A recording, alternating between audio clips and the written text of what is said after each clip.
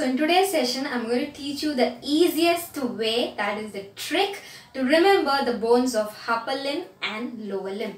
So first is the bones of forelimb: humerus, radius, ulna, carpals, metacarpals and phalanges. Bones of hind limb: femur, tibia, fibula, tarsals, metatarsals and phalanges. Now how to remember? For forelimb, it's how are you? Call me phone.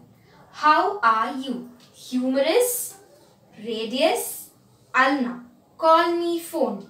Carpals, metacarpals, phalanges. Next, bones of hind limb: femur, tibia, fibula, tarsals, metatarsals, phalanges.